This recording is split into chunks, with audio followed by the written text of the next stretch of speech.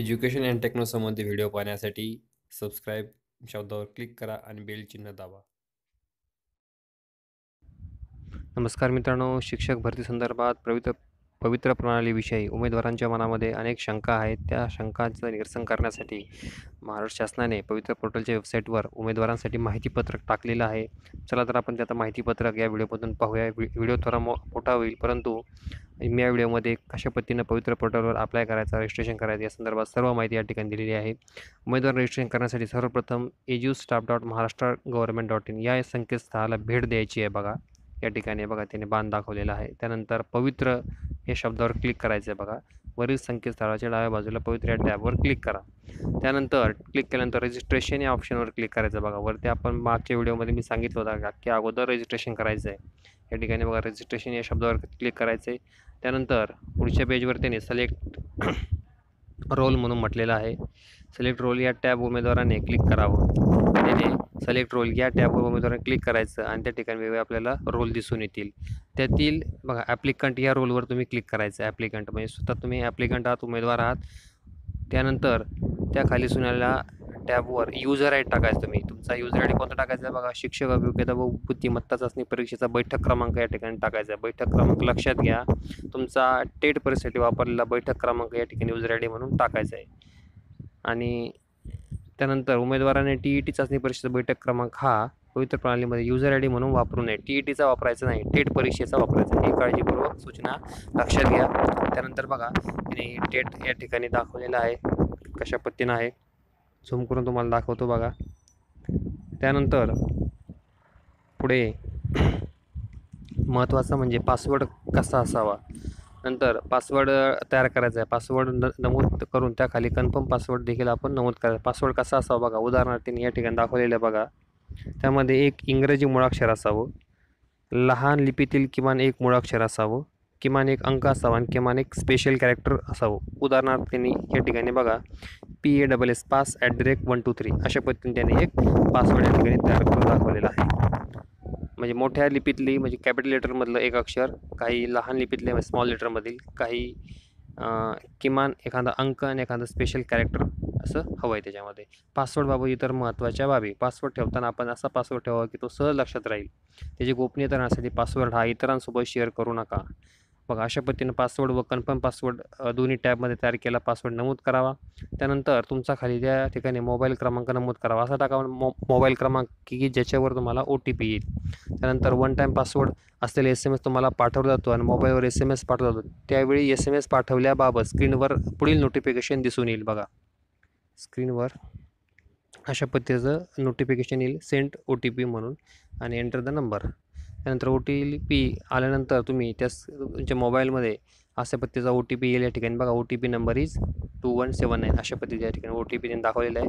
त्यानंतर तुम्ही तो OTP त्या ठिकाणी टाकायचा आहे आणि OTP टाकल्यानंतर या ठिकाणी बघा खाली कॅपचा कोड आहे. कॅपचा कोड या ठिकाणी टाकायचा आहे. त्यानंतर रजिस्टर या बटनावर क्लिक करायचं आहे आणि लॉग इन झाल्याचे तुम्हाला दिसून येईल. बघा रजिस्टर या शब्दावर क्लिक केल्यानंतर तुमचा सीट नंबर त्या ठिकाणी येतो ॲप्लिकंटचा आणि तुमचं नाव येतं महेंद्र राजकुमार इंगोले. या ठिकाणी त्या विद्यार्थ्याचं नाव पण त्यांनी दाखवलेलं. अशा पद्धतीने एक विंडो येते. त्यानंतर पुढे युजर ID व पासवर्ड वापरून लॉग इन करावे. युजर ID आणि पासवर्ड वापरून तुम्ही पुढं लॉग इन करायचं आहे. पुन्हा बघा त्या ठिकाणी रजिस्टर आणि लॉग इन असे दोन ऑप्शन येतात सुरुवातीला. त्या ठिकाणी डाव्या बाजूला जे लॉग इन डिटेल्स आहे त्याच्यावर तुम्ही क्लिक करून लॉग इन करायचं आहे. बघा लॉग इन नंतर सिलेक्ट रोल करायचा आहे. परत सिलेक्ट रोलमध्ये ॲप्लिकंट म्हणूनच ऑप्शन तुम्ही निवडायचं आहे. त्याच्यामध्ये वेगवेगळे ऑप्शन येतात. सिलेक्ट रोलमध्ये ॲप्लिकंट म्हणूनच तुम्ही पहिल्या नंबरला जे ॲप्लिकंट ऑप्शन असेल ते क्लिक करायचं आहे. त्यानंतर तुमचा सीट नंबर टाकायचा आहे, बैठक क्रमांक टेट परीक्षेचा. त्यानंतर पासवर्ड टाकायचा आहे, कॅपचा कोड टाकायचा आहे आणि तुम्ही लॉग इन करायचं आहे. लॉग इन झाल्यानंतर बघा या ठिकाणी लॉग इन या ठिकाणी झाल्यानंतर अशा पद्धतीने तुम्हाला विंडो या ठिकाणी ओपन होईल. अशा प्रकारे उमेदवाराला आपली प्रोफाईल केव्हाही भेट देता येईल, केव्हाही तुम्हाला तुमची प्रोफाईल पाहता येईल. पवित्र प्रणालीमध्ये उमेदवाराने रजिस्ट्रेशन केल्यानंतर आपल्या प्रोफाईलमध्ये माहिती कशी भरावी अथवा अद्ययावत करावी याविषयी आता आपण जाणून घेऊया.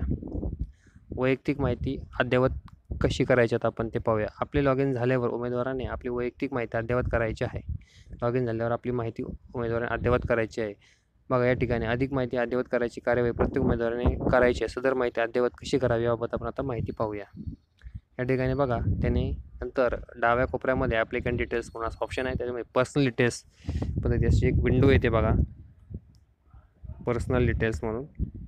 त्या विंडोवर जायचं आहे, त्या शब्दावर क्लिक केल्यानंतर पर्सनल डिटेल्सवर प्रमाणे स्क्रीन येईल.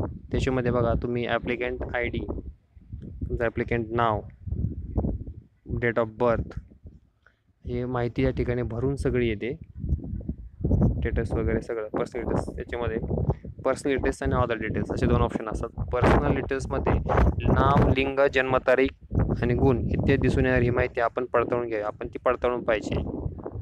माहितीमध्ये बदल करता येतो तर काही माहितीमध्ये बदल करता येत नाही याची नोंद घ्यावी. काही माहितीमध्ये बदल आपल्याला करू शकतो आपण.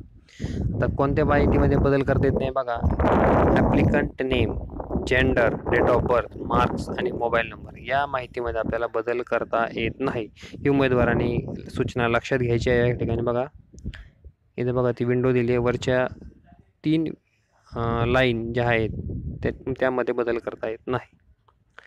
त्यानंतर बघा medium as per TET data, तुमचं टेट परीक्षेचं मीडियम कोणतं होतं त्या मराठी, तेलुगू, इंग्लिश त्यापैकी तुम्ही तुमचं मराठी निवडा.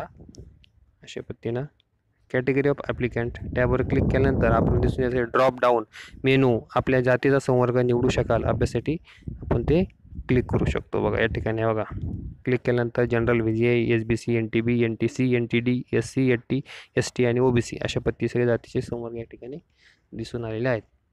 अशा पद्धतीनं हे मॅन्युअल आपण अद्ययावत करू शकतो. या मॅन्युअलद्वारे आपण माहिती अद्ययावत करू शकतो. स्पेशल आपण राहिलेला जो भाग आहे तो आपण पुढच्या व्हिडिओमध्ये पाहूया.